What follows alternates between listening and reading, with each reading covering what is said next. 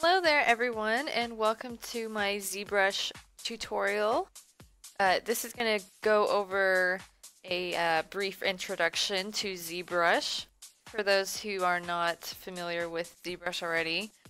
First I'm going to go over this toolbar on the side. When you first open up Zbrush it's going to look like this, and there's going to be this little toolbar on the side. If anything happens to where you no longer have this toolbar in the side over here, like this, it'll look like this. You can always come get it again by clicking this little circle with an arrow in it under the tool menu. So now that you have that over here, first you have to have some sort of model. If you don't have a model selected, you're going to be drawing in this 2.5D space and you're going to have some squares. So to get a model to work on, click this little golden S and then click one of these shapes. It doesn't really matter what shape it is. You can click the cylinder or sphere or whatever, and to make it show up in the viewport you need to drag it out to draw it in the scene. So for right now, currently you cannot work on this. In order to do anything with this, see right now if you try to turn it around, zoom in and out, do anything, it just draws a whole bunch of other cylinders. I guess it's not really a cylinder, but you get my point. In order to work on it, you're gonna have to press T. That's the hotkey for it, but if you don't press T, you would be pressing this edit object button up here. So because there's all these other objects on the screen and there's only one that is movable, to get rid of that you're gonna have to clear the canvas, and to do that you press Ctrl N as in Nancy, and that will clear it and you will have your model free of any other obstructions. So now you're gonna be able to move it, zoom and rotate.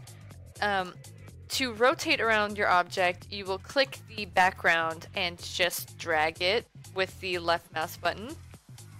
To zoom in and out, you're going to hold down Alt, hold down your left mouse button, and then let go of Alt, and that will zoom it in and out depending on where you move your mouse. And to move it, you simply just hold down Alt and then let go of Alt and the mouse button at the same time when you drag it around. So I'm going to briefly go over some things that you might use. You will definitely be using this Subtool bar quite often if you're using Zbrush.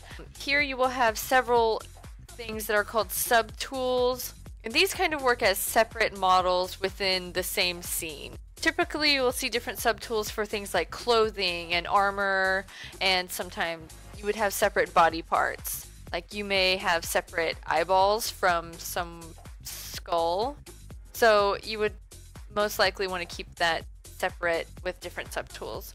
Unless you don't, then you can always combine them into one subtool. So here there's the rename subtool, so you click that and the subtool that's selected can easily be renamed. So yo.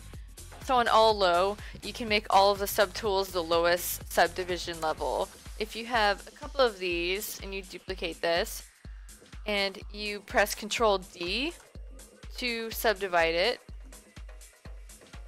Sometimes when you're working with these primitive objects that you get from Zbrush itself, you want to make sure to make Polymesh 3D to make sure that you can actually work with it. Say I want to subdivide this a couple of times.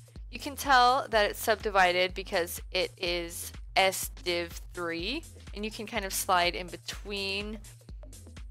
Currently, let's turn off these other ones. Okay, so you can see this is a little bit smoother than, say, this one. You can still see the hard edges, so you know it subdivided a little bit.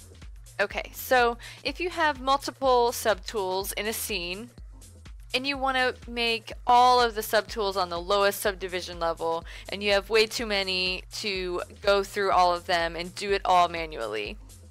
This is especially useful when you have a whole bunch of subtools with high poly counts, and you would really want to do click the all low button to bring them all to the lowest subdivision level without having to go through manually to do that. So here you can see we have this one selected. This is the one we subdivided. And see here it's brought back to the first subdivision level. If you ever want to delete the higher subdivision levels, you can click delete higher. If you end up, you know, wanting to delete the lower subdivision levels, you can always delete lower. The hotkeys to go in between the subdivision levels are Shift D. That will go to the lower subdivision level. And to make it higher res, you click D on your keyboard. And of course, you can always go into the geometry tab to mess with that. So here you can auto reorder the subtools by vertex count. So these are duplicates of each other, so they both have around 8,000 polygons. Here we've subdivided it 2 times, so it has 3 subdivision levels, so it has more vertices than the other 2. Say we wanted to bring this down to the bottom of the list. If we click auto reorder, it'll bring it straight to the top. If you click it again, it's going to reorder the subtools in the scene the opposite direction. Here is list all. It will list all of the subtools, so if you click it, you can see all of the subtools that start with the letter P. So currently it's showing 2, and it will show the 2 that you are currently not selected on. So see, I'm selected on yo 1. So here it has 2 and 3 that you can easily choose. If you click copy, it will copy the current subtool that you are selected on, and then if you click paste, it will paste the copy of the subtool. If you click duplicate, it will go ahead and just make a duplicate of the subtool that you selected. Clicking delete will delete the subtool that you have selected, but this is not undoable, so you have to be sure that you really would like to delete this. Append will allow you to choose another model to append to the scene, and it will append it to the bottom of the scene. However, if you click insert and you insert a model into the scene, it will insert it right underneath the selected model that you have, or the selected subtool that you have. Delete other will delete all of the other subtools, and it's not an undoable operation. So well, I guess I'll do it anyways. So I'm gonna select the little squiggle here and delete all other subtools. There it is, it's just a squiggle now. I'm just gonna duplicate that a few times. Oh, here's delete all. So if you just want to delete all of your subtools, you can go ahead and click that button. Under the split tab, you can choose to split hidden. If you hold Control Shift Alt, you can hide. And you can't tell that it's hidden because these other subtools are on. But here you can tell I hid that. So, oh, this has some subdivision levels. Okay, just delete those, and then you can split hidden. So now you can see that I have half of the springy object, and it is in separate subtools. So if you want to work on it that way, you totally can. So group split. There are things called polygroups, and I can get into that in another tutorial.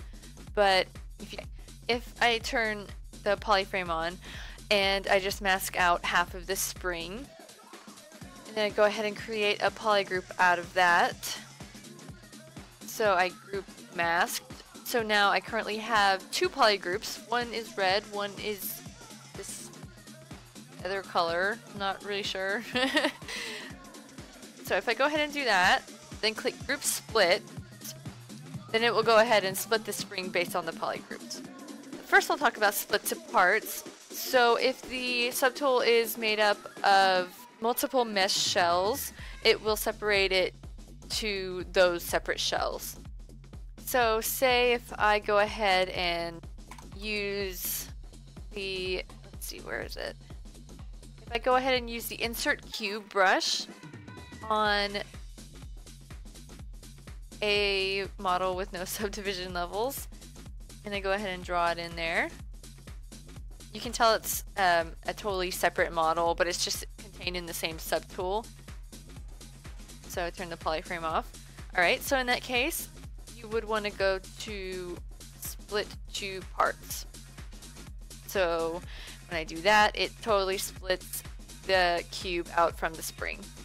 So split unmasked points is kind of similar to split masked points, depending on what you are trying to do.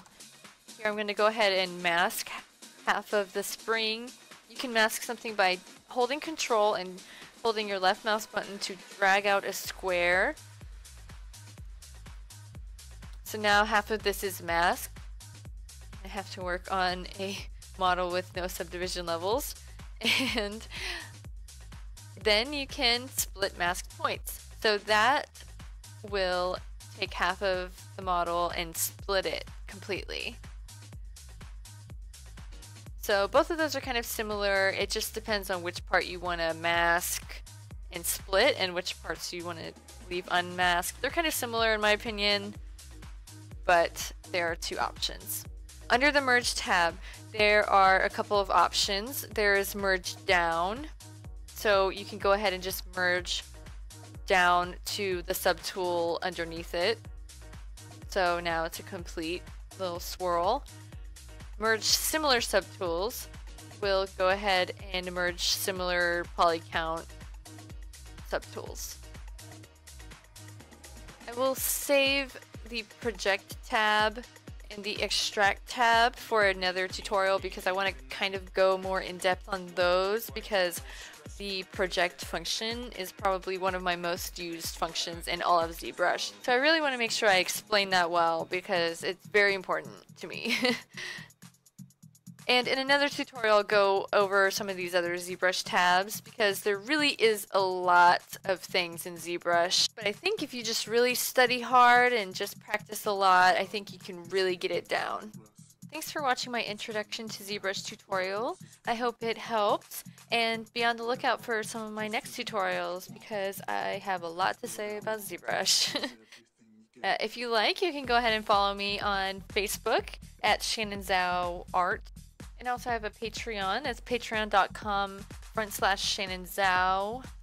So for my loyal Patreon subscribers, I will be putting out tutorial videos more often, and they will be exclusive for those members. So I hope to see you there. See you guys next time.